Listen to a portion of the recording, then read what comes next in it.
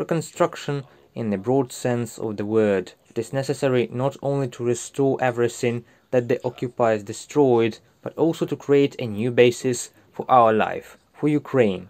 Safe, modern, convenient, barrier-free. This requires colossal investments, billions, new technologies, best practices, new institutions, and of course reforms. And already on Monday, Ukraine will present in Lugano a national view on how to implement all this. In fact, this is the largest economic project of our time in Europe, and extraordinary opportunities for every state, for every company that we will invite to work in Ukraine to prove themselves. The territory of 10 regions was affected by hostilities after February the 24th.